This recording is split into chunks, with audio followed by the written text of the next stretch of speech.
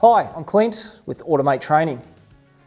Understanding voltage drop and acceptable circuit resistance is fundamental knowledge for any electrical diagnostic performed on a vehicle.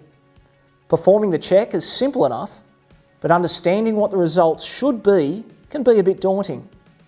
Check out our latest training module, where I'll show you how to perform a voltage drop test on a simple circuit and understand the results. Here's a quick preview of what you'll learn. If you're unfamiliar with voltage drop, we recommend that before you watch this module, you check out our other training videos in the series.